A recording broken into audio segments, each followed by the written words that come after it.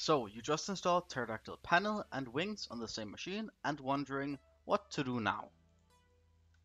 So after you installed Pterodactyl panel and wings using this script or using the official documented way by Pterodactyl, you can look up your IP or your domain name, whatever you ended up using, and be prompted with a login.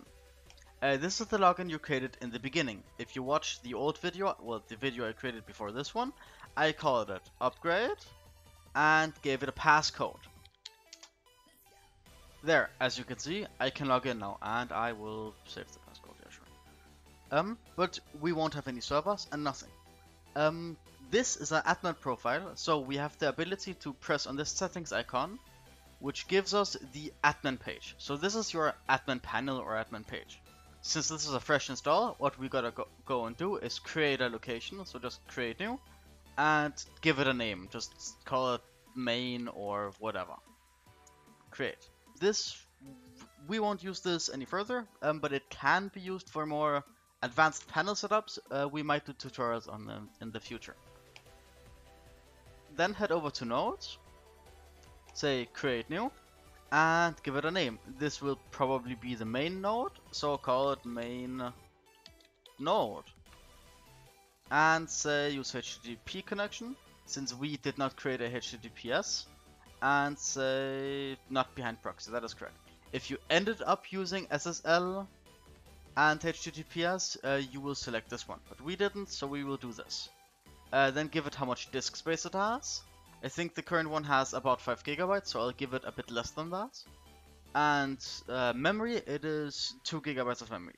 So we will say 2048, which is 2 GB of RAM.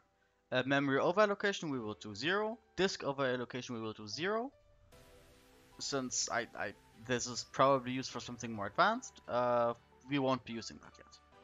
And as FQDN, you just write in the IP address that you used before, since everything is on the same server, that won't cause any issues. And remember HTTP connection, not HTTPS or SSL, since we are not using a qualified domain name.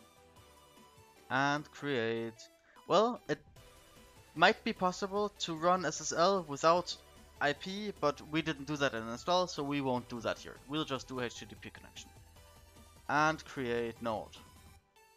Exactly. Now we can give it allocations using, for example, the IP address. Well, not for example, exactly the IP address, and then give it a port. We'll just give it 5050, for example. And now the port 5050 has been created. I accidentally clicked twice. Has been created and is now able to be used. Now let's also create one that's called 5051. And I think I can just do this 5052. 5053. That is just these three, that's fine. Yeah, all three of these have been created running on port 50, 5051, and 5052. This isn't done yet. We need to go on to configuration and click on generate token. And copy this token. Then log into your panel, your VPS again, your server, as we will do here. And you should run smart terminal. Then do sudo su and paste the token that just got generated. After running the token command, you need to reboot your system.